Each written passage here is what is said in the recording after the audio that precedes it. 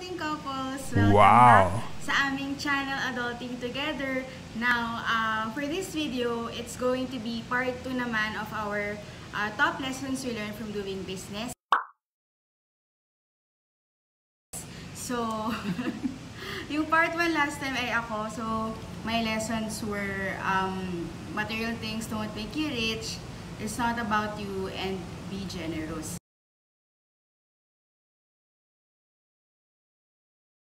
So, in this video, si Gelo naman na mag-share ng top 3 lessons there from doing business. So, we hope that for all those millennials also doing businesses, so you learn something from our learnings also, and kung may ma-apply kayo, then we'll really appreciate kung may nakuha kayo sa aming videos. First lesson. Okay. First lesson is, for me, is number 1, when you're going to a business talaga. Ito marami na ako narinig talaga, marami na ako nakita na they go to a business then they failed talaga. So, number 1 talaga is, I think for me, is to start small. Number 1, start small. Kasi eventually, lalo pag bago ka, so narinig ko lang sa mga OFWs, talagang they go here in the Philippines na meron to a lot of chunk of money, na big capital, then they go to invest sa mga water refilling, they go to invest sa mga real estate agad. So parang ang laki agad, or franchising na mga ang lalaki. So parang then eventually 1 year, then minsan 2 years lang, wala na. As in talagang nag-close. So asan na yung investment mo from there? So talagang what I realize is you need to start small. So start small. So parang you need to go something service lang muna, or something sang ka magaling, ano yung pwede mong i-offer na maliit lang muna. Pero not eventually maliit lang, pero you're going to have a dream na palakihin siya. So ganun siya. Start small but you're going to dream big on doing that business. So Gano'ng kaliit ang small? Yeah. Kasi like for example, kung marami ka namang pera, marami ka naipon, then parang ang small sa'yo is 1 million. Yeah. Diba? So, pwede. So, parang baka merong kahit generic na basehan na gaano ka-small? Or small something ba na walang capital? Yeah. Or siguro doon yung i-address natin yung mga yung mga maliliit lang. Kasi yun yung majority. So, yung mga meron talaga, they are blessed to meron kang parents na may capital na pwede kang painom sa'yo, or meron kang mga pwede kang utangan or loans na gano'n. Pero yung paano yung mga maliliit na gusto mag-business talaga. So, let's say parang, I would like, meron akong something, 5,000 pesos lang, meron ako, gano'n. Yung maliit lang talaga sila, pero gusto kong magsimula. So, kung meron akong 5,000, pwede ka, you can start barbecue, ganyan. You can do yung mga maliliit, pwede kang magtinda sa ng halo-halo. So, eventually, kasi ang point ko lang dito, if you're going to start small, you will fail eventually. So, fail agad. Kasi yung learning na makukuha mo doing those business, yun yung dadalin mo eh.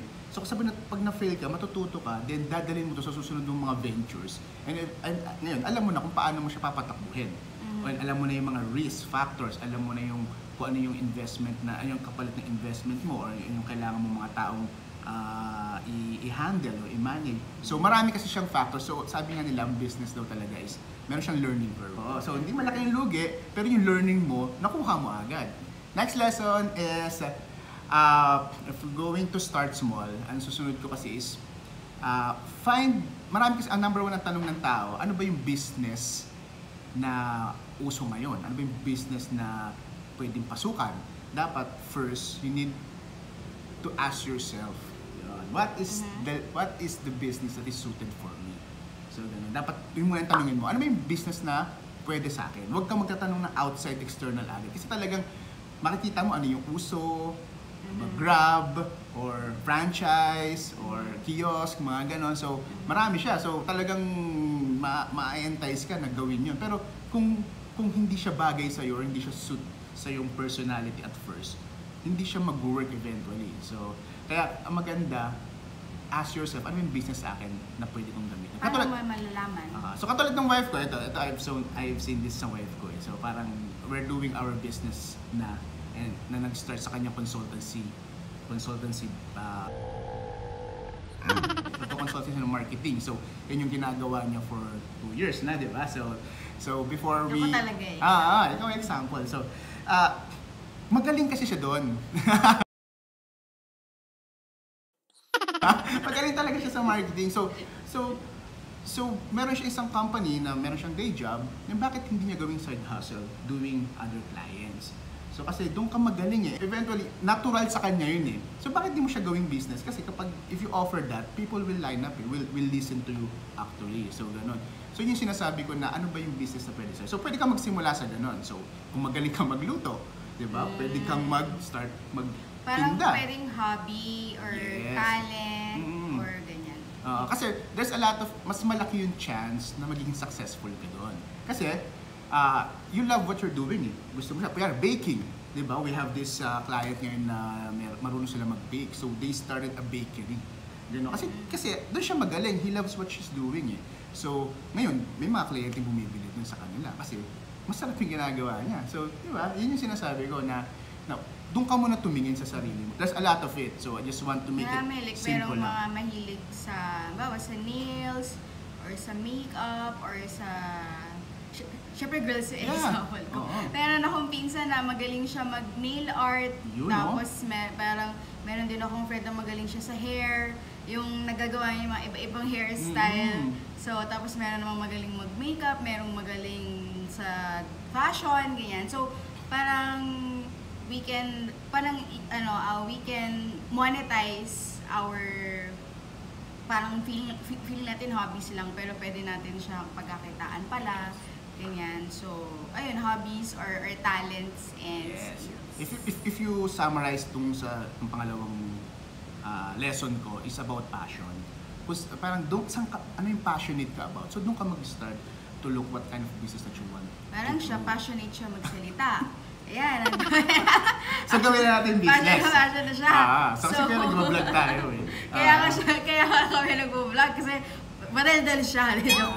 Idea kayo pero. Yeah, like that. If you're madaldal ka, you can use that. You can facilitating. You can monetize it. Ang third lesson na gusto namin i-share, gusto kong i-share talaga is about sa managing kasi in your business. Ako kasi yung more on sa managing side or administrative ng ginagawa sa business namin. Ang wife ko more on the operations side. So, ganon. So, what I've learned from these past months, is you really need to set aside something from your business for emergency or safety. So, kasi it's really important na meron kang tinatago or yung allocations from your business. Kasi kung di mo gagawin yun, mauubos mo siya. O dahil of your expenses, ganyan, of your daily expenses, may darating may mga unforeseen between you. Lalo pa nagsisimula kayo. Sa mga nagsisimula to kasi kaya ako sinishare. Kasi pag nagsisimula ka, dapat sa simula pa lang, you set aside something, 10%, 20% of emergency fund from your business. From your business. Kasi it will really protect you from a lot of unforeseen instances, di ba? Kunyari, umalis isang staff mo nag-resign, so wala kang anong kailangan mo, so you need to help, you need to find someone, again, na mas mahal. Or meron kang mga loans na biglang kailangan mo mag-loans na bayaran, or abono, ganyan. Yes, kailangan mo mag-abono. Meron kang kailangan mag-abono. So, di ba parang kapag business, hindi naman, kapag employed ka, 15-30 sure ka eh. Pero pag business, so, lalo na sa amin, B2B or kahit sa B2C, hindi mo alam kung may months na lean, hindi mo alam kung kailan yung months na parang bababa yung benta mo or yung collection mo. So, it's not 100% predictable. So, minsan may mga madedelay na clients. Ganun talaga kasi business din sila eh. So, it's possible na may hinihintay lang din silang collection. Ganyan. So, maraming pwedeng mangyari. Kaya ang learning din namin, I agree na we set aside. So, umpisa hindi naman sobrang laki yan agad. Pero, learn to set aside unti-unti for unforeseen circumstances. Since hindi na nga tayo 15-30. So, alam naman natin meron tayong daily expense or operational expense sa business, binabayaran monthly. Ngayon, pero always remember lang, be aware na kailangan you set aside something. Kahit 10%, magsimula ka sa 10% kung maliit lang talaga muna yung wala pa kayong profit pa. Kasi it really will help you dun sa mga unforeseen, lalo na may nagkasakit. 'di ba? So kailangan mong maglabas, mag-shell out ng pera na wala doon sa sa operational expense nyo. So saan mo kukunin yun? May aksidente, ganyan. So parang it will really protect you So alam sa mga nagsisimula to ito yung ito talaga yung parang may lesson sa amin tong talagang kailangan pala namin gawin to lagi. So okay, so that's it. So that's the 3 lessons. So first is start small. Number 2, ask yourself, what is my passion in doing? What kind of business? Saan ka magaling? Yan ang number 2. Number 3, set aside at least 10% or what we call emergency fund in your business. So I think practical lang to lalo pa nag-i-start ka. Kasi medyo it will guide you doon para maging successful. Okay. So galing. Okay. So, thank you. So, meron lang akong i-share, mabilis lang. Parang bonus lang to sa 3.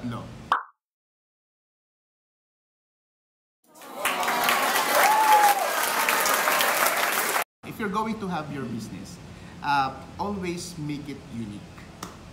Unique, di ba? Sa marketing, di ba? Katulad sa consultation ng wife ko doon sa mga nagpapa-consult sa kanya about marketing. Ang talagang number 1 in your brand, in your product is kailangan meron kang USP. Unique selling proposition or ano yung tinatawag na big word. Big word, USP.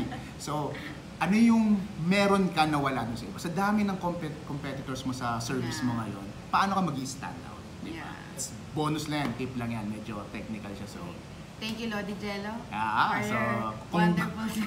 Kung gusto niyo pa ng mas maraming tips, so you can PM us. Pero baka may bayad na, no? So, thank you. Yeah, thank you. So, we hope meron kayong natutunan sa amin. Yes, thank you. We hope you would subscribe to our channel, Adulting Together, and follow us on Instagram and Facebook also, Adulting Together, for more adulting tips. So, hindi naman laging super formal na ganito ang tips. So, minsan kwentuhan lang, minsan challenges. All about adulting and also adulting as a couple. Kaya adulting together. So, for all the young couples, engaged couples, newly married, etc. So, let's do adulting together, di ba? Yeah. So, thank you very much. Comment and subscribe and ring the bell button na rin for notification. So, thank you so much and we'll see you on our next video. Bye!